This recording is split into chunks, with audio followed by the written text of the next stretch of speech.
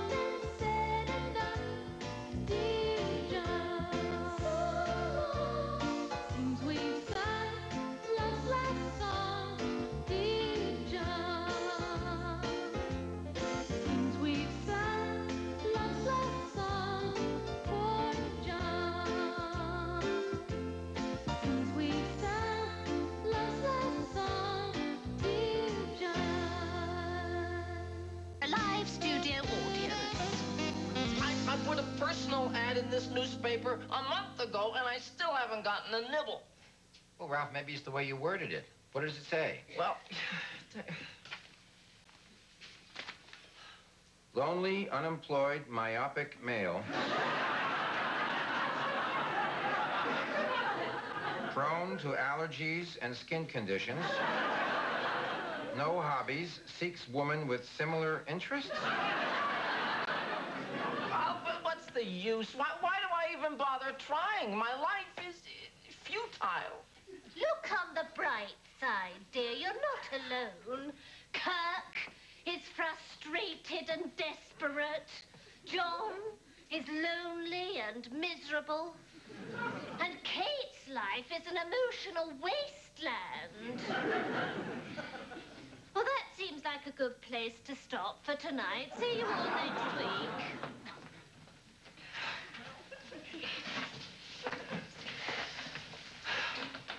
You know, actually, Louise, I've sort of become involved in something that's given my life new purpose and direction. Hey, that's great, Kate. What sort of thing? And by any chance, does this involve a man? No, actually, it's a woman. That explains a lot. Kirk, this isn't romantic. It's political. I've decided to work for one of the candidates in the upcoming congressional election. Well, who's the lucky candidate? Well, her name is Eleanor Guthrie. She's creative, she's innovative. She doesn't take the same tired old positions. All right. I'm for any broad who can come up with some new positions. Would you give it a rest, Kirk? I think it's great that Kate has found something very fulfilling in her life. Thanks. Oh, we could all do with something like that. Oh, Louise, does this mean that you might want to get involved in the campaign? No offense, dear, but I can't imagine anything more dreary than all that stamp licking and envelope stuffing.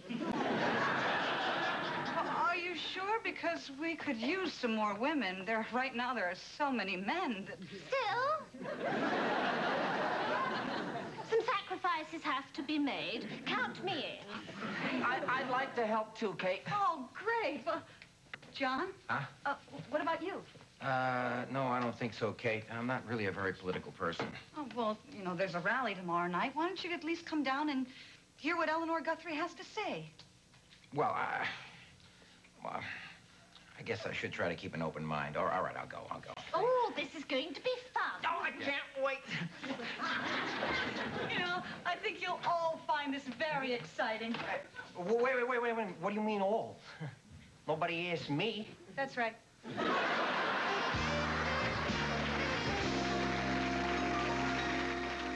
You know, Kate, you were right. Getting involved in this campaign has been very rewarding. I know. For the first time in years, I wake up every morning looking forward to the rest of the day. Can we take a break, please? Why, dear? My tongue is stuck to my lip. Well, no wonder, Ralph. You're supposed to use the sponge.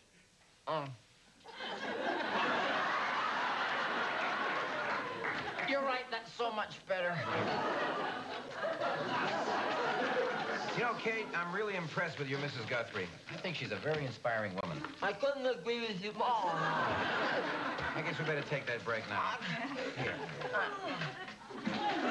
Kate, what are you wearing to the campaign party tomorrow night? I haven't decided yet. Oh, that's right, the party. I still have to rent a tuxedo. What party? Who said anything about a party? John did. Party? Party? No, you misunderstood. What I said was, boy, that Eleanor is really a credit to her party. Yeah, her political party. Part of your famous two-party system. Oh, hi, Kirk. Are you coming to the party? What party? He's not invited, Ralph. Wait a minute. What are you saying?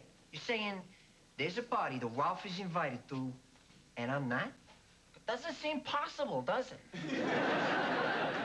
Kirk, Ralph has devoted all of his free time, which is a considerable amount, to helping Mrs. Guthrie win this election.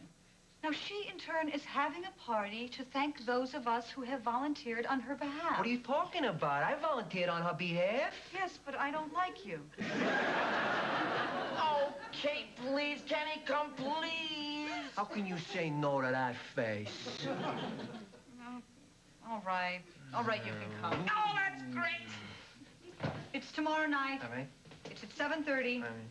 and it's black tie. Black tie? That's right. So if you have to rent a tuxedo, you better hurry, Kirk. All right. 7:30 tomorrow night. I'll be there.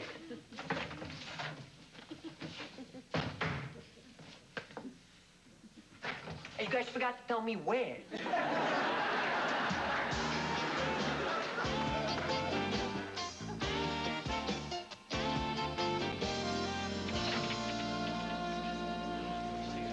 Mrs. Guthrie. Yes. I just love the way you've decorated this apartment. Oh, thank you. And you've done your bedroom exactly like mine. Except for that vulgar mirror over the bed. I don't have a mirror over my bed. No, dear, I do.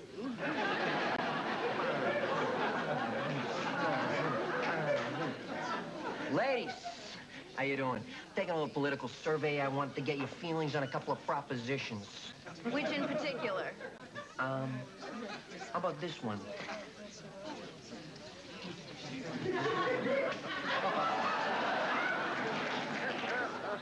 Okay, one against.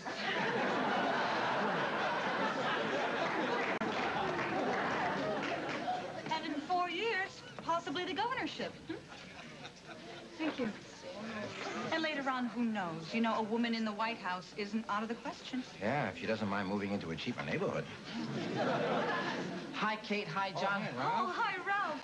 Don't you look... Supportive. John, you're not wearing a button. Oh, yes. Well, Ralph, I must have left mine home. Well, that's no problem. Take as many as you want. No, thanks, Ralph. It'll make too many holes in my tuxedo. You know, it's a rented one. Oh, my God. Hey, you look beautiful. Thanks so much for coming. Oh, thank you, Mrs. Guthrie. Great party, Eleanor. Oh, well, thank you so much. You remember Ralph. He's been working in your office? Oh, Kate, gee, of course she knows who I am. I've been working there day and night for the last 3 weeks. Oh, certainly I do. Your name is, Of course. And thanks so much for your support, Alf. And I don't believe that you've met... John Lacey, isn't it? Yes. I have seen you around, and I want to thank you for all your hard work. Oh, and this is my husband, Stephen. You know Kate, darling. Yes, good to see you again, Kate. And this is John. Oh, hi, John. And Ralph. Oh, right, of course, Ralph. Oh, nice to meet you, Ralph. Oh, come here. Huh? Come here. Ah, there. Now, that's better, isn't it? I guess. Thank you. John, you're not going anywhere, are you? No. That's great, because I would love to talk to you. I'll just be a moment. Excuse me, darling. Will you forgive me if I don't drive back to Connecticut tonight with you and the kids? Of course. It's just that I've got this raging headache, and as soon as the party's over, I'm just going to go straight to bed. Don't give it another thought. Now, John. Yeah. I understand that, you're a school teacher. Yes, that's right. How did you know that? Oh, I, do my homework. But the reason I'm asking is that I'm hoping to put through a new education bill after I'm elected. And I would really value your input. Really? Mm-hmm. Oh, You'd really want my opinion? Mm-hmm. So why don't you come back here tonight and meet me, let's say around 10-ish? Well, I'm very flattered, but I have to tell you, I'm not really an expert. Are you sure it's me you want? Oh, yes. I'm quite sure.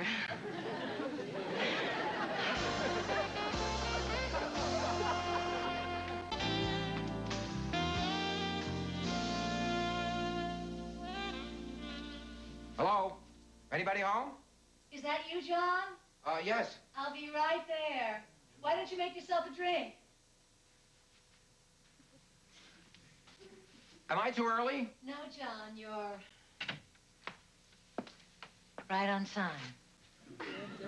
Mrs. Guthrie, I'm sorry. Maybe I misunderstood, but you did say tonight at 10? Yes, but I just had to get out of those clothes. I hope my being in a robe doesn't embarrass you. Oh, heck, no. No, robes don't bother me. I've seen a lot of robes. Yeah, I used to be in the Army. Well, why don't you take off your jacket and get comfortable? You know, since we spoke, I've been giving a lot of thought about the problems of education in this city, and I just want to say that John, oh, I'm sorry. It's just that I've been at it since 7 o'clock this morning, and my shoulders are killing me. I know it's above and beyond the call of duty, but could you? Oh, sure. I think the problem with the curriculum really starts at the junior high school level. Ooh. I think if we're going to change anything, we have to start at the 8th grade. Lower. All right, the 7th grade. Oh, sorry. Plus, I think we have to upgrade teachers' salaries. I mean, right across the board. Do you realize that the starting salary for a teacher in this city is only $23,000? No, lower. No, salaries is one thing I know of. Oh, sorry. Oh, still lower. Mrs. Guthrie, I think I'm running out of back here. Well, thank you. That was, fine. Why don't you come around and, sit over here? Okay. Phew, you really got my blood circulating. Mrs. Guthrie, I really don't think you should do that. John, relax. You are so nervous. Look at you. Still sitting there with your tie on. Mrs. Guthrie, Mrs. Guthrie, listen, I've really had a hard day myself. Maybe You know I what's should great for that? Well, a foot rub. No, Mrs. Guthrie, you really shouldn't do this. Did you know that there are certain areas on your foot that can stimulate other parts of your body? No, For example, this spot right here stimulates your neck. Oh. You feel that? No. Oh, yes, a little bit, yes, yeah. And this part right here stimulates your lower back. Oh, yes, isn't that amazing? And guess what part of your body this is. Mrs. Guthrie! Just a moment, no.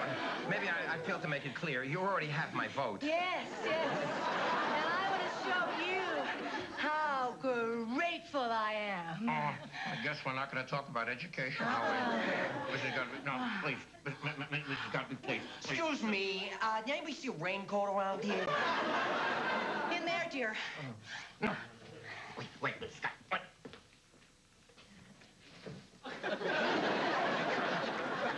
Mrs. Guthrie, please. Mrs. Guthrie, please. Oh, Guthrie, please.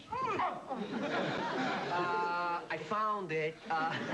John, you seem to be on top of the political situation, so I'm just going to let myself out. No, wait. Oh, and John, remember, vote early and vote often. Guthrie, this is terrible. You're a married woman. Oh, John, grow up. If you'll excuse me now, I'm out of here. You know what the worst part is? There are a lot of people out there who don't just support you, they believe in you, and you let them down. I think your disregard for them is totally irresponsible. I have nothing further to say to you. Now, let me tell you who those people are. They're people like my friends who really believed in you. Oh, no, they had to choose somebody like you. And that's why I meant it when I said I have absolutely nothing more to say to you. Except this one thing. There are people like Louise, like Kate, like Ralph. Who's Ralph? Oh, never mind who Ralph is.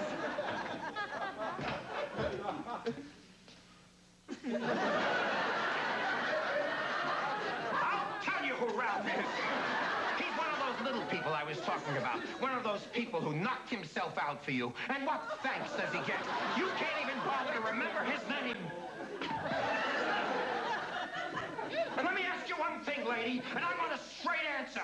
Where the hell are the stairs around here?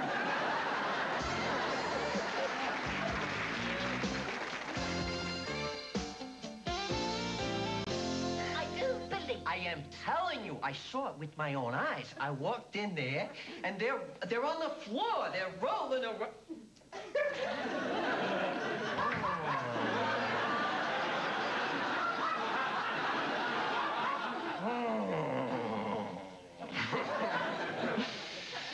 Hello, John.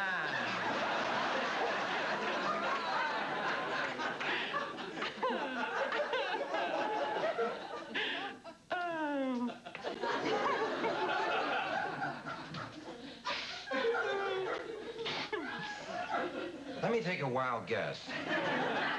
Has Kirk been telling you about me and a certain political candidate? Yes, John, but we didn't believe him for a minute. He made the outrageous assertion that he found the two of you alone in her apartment, riding together in the throes of steamy sensuality. I did not. I said you were zooming around the floor. I was not zooming anyone. I went up there to discuss an education bill, and she tried to seduce me. You mean it's true? I'm so disillusioned. Imagine how Kate's going to feel. Oh. Maybe we shouldn't mention it to Kate at all. I mean, you know how she idolizes Mrs. Guthrie. That's exactly why we have to tell her. Oh, guess you're right. We just have to make sure that we break it to her gently. Great news, everybody. Did you read this editorial in today's paper? Eleanor Guthrie is a woman with her finger on the pulse of her constituents. It's not us she's got our fingers on, eh, John? You remember that little discussion we had, Kirk, huh? You know, this is why we can't let up these last few days before the election. Now, remember, if we come through for her now, she'll come through for us. No question she's ready to come through for some of us, eh, John? What is it with you two? Nothing. No, look, I know you're all tired, but I think we need to muster the extra effort to make one final thrust. Yeah, afterwards maybe we could all smoke a cigarette, right? All right, what's going on here? John, please. Kate, this is kind of a delicate situation. I really don't know how to tell you this. Let me help, John. Your friend Eleanor spent last night trying to get into John's pants. What? John, is that true? No,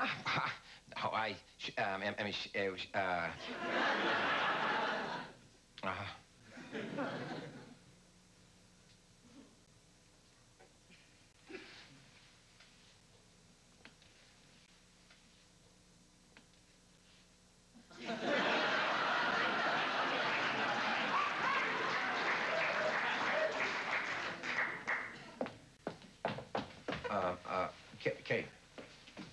Kate. This is exactly how I did not want this to turn out. Now, if you'll excuse me, Louise, I'm going to go after Kate and try to explain this. John, don't you think you said enough already?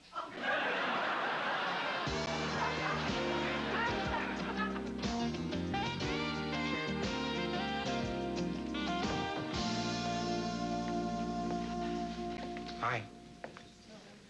So here you are. John, please, I just don't want to talk. Okay, you don't have to talk. I feel like such a fool. Well, you can talk. Or I can talk. Listen, Kate, I'm really sorry you had to find out about Mrs. Guthrie that way.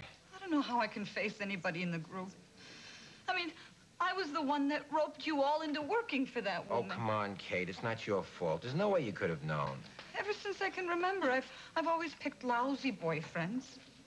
I married a crummy husband. I'm obviously just a rotten judge of character. Oh, come on, Kate. That's not true. Yes, it is. You know, I wouldn't even know a good man if I tripped over him. Why can't I find a nice guy? Well, you know, you never know when one might turn up. Someday, when you least expect it, you could look up from your cup of coffee and notice... No way. Everywhere I look, I see the same old jerks. Okay, what I'm trying to say is that I'm sure there is someone. He might be right under your nose. Who thinks you're terrific. Bright, attractive, and really fun to be with. Oh, yeah, some fun. Who'd love to spend time with you. Who care about you. And who would treat you the way you should be treated. You really think so? I'm almost positive. That would be wonderful. You know, that would make me very happy. Oh, thanks for the pep talk, John. You know, you're a real pal.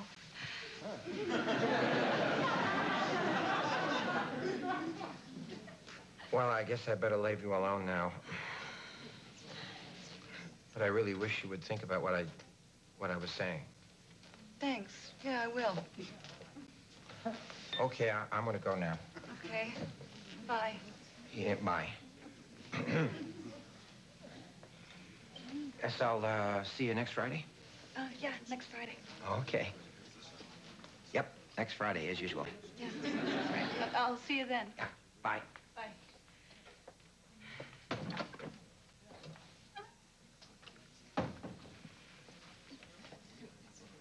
John? Yes?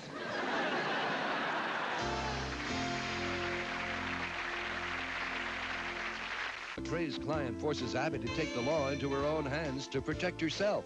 And Sunday night, there's all family fun on the magical world of Disney with an animated classic, Mickey's Christmas Carol, plus scenes from the new Disney movie, Oliver and Company, followed by a family ties crisis and Day by Day. Sunday,